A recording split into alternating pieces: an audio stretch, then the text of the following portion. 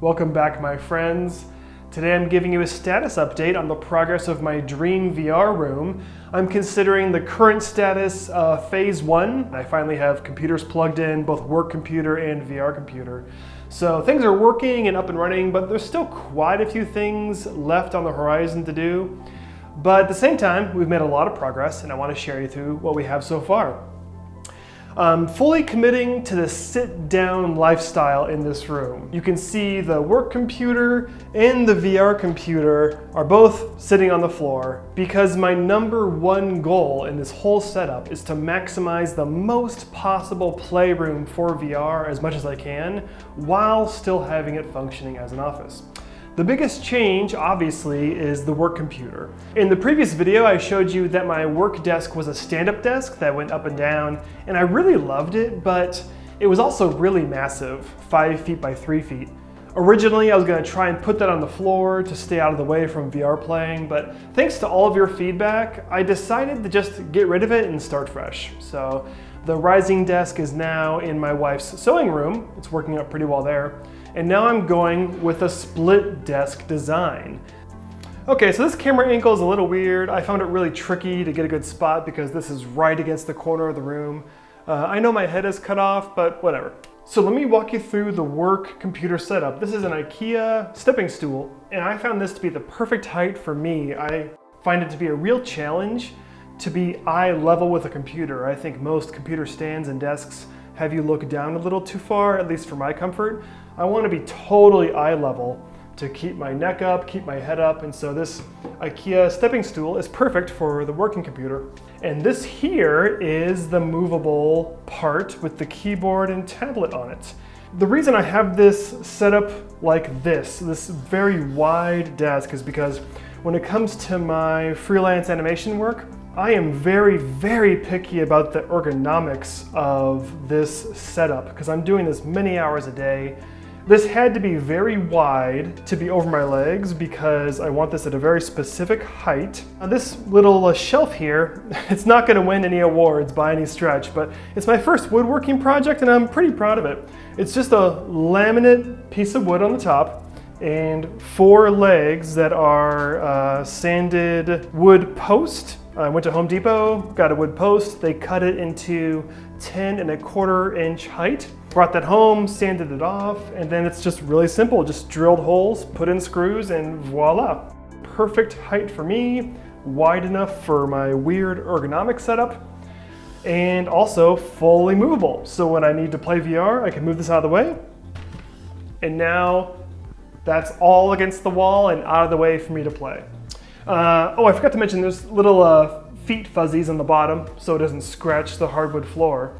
I might evolve this in the future even more, maybe with like wheels or maybe a fold-up situation, but so far I'm really, really pleased with how comfortable this is while working and how easy it is to just get it out of the way to play VR. So really, really happy with this so far.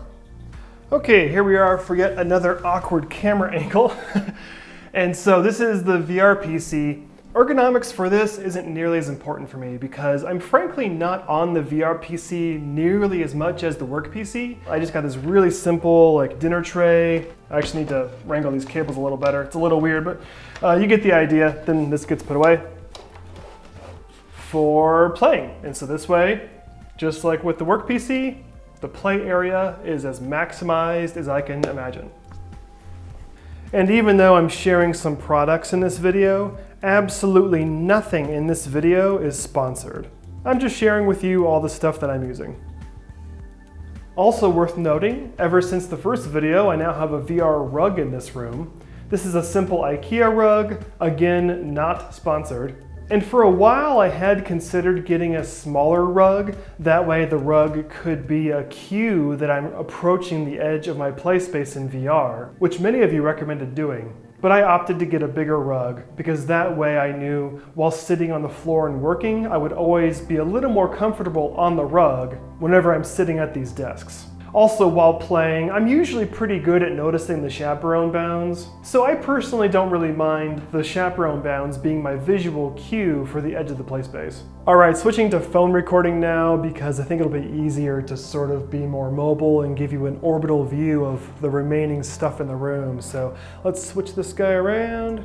Now again, I'm calling this all phase 1 because it's function and not form right now. We have our staging area, which is meant for glasses and VR foam. Got my alcohol wipes there for cleaning these.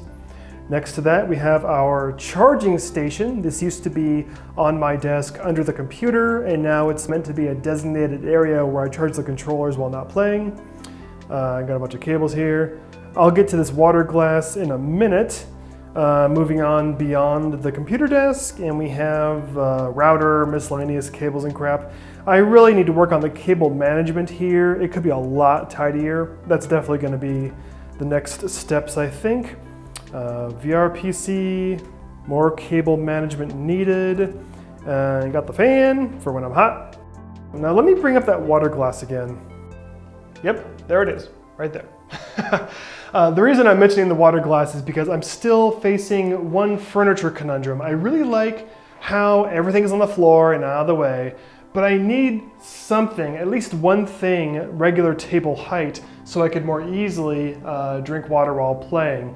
And I'm thinking what we're gonna do is in the entryway, this is out of the play area zone. It's like this tiny hallway where the closet is. I think that could be a perfect spot. I don't know if it'll be a table or a shelf, but something very small to go there. Getting wired internet into my office was a real challenge.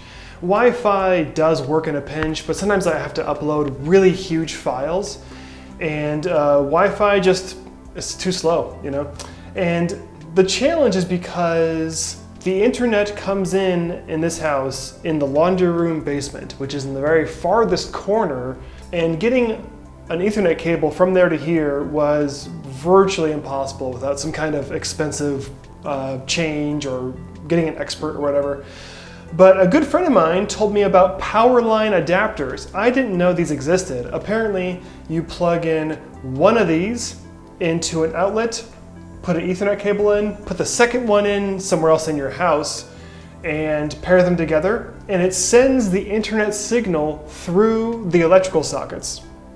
I don't know how it works, it's black magic, but I just know that it works well, and it solved so many issues with this. It's such an elegant solution. I'm a huge fan, and it works pretty well. So if you have trouble getting Ethernet cables wired in your home, check out Powerline adapters. Pretty slick.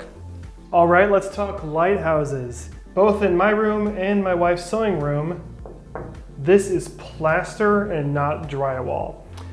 This is my first experience with plaster, and so far I can tell you that I hate the stuff very, very much. The plaster is very crumbly, almost like sand. The previous owners, they had some nails in the walls here for some artwork they were hanging, and around the nails was massive erosion just because you just touch the stuff and it just drips away like sand. It's very brittle and a pain to clean up, and finding studs in plaster is much more difficult, at least for me, than drywall. The studs, they require special stud finders, but there's also a risk of drilling into a screw that holds the stud in place. It's just a huge nightmare that I did not want to deal with.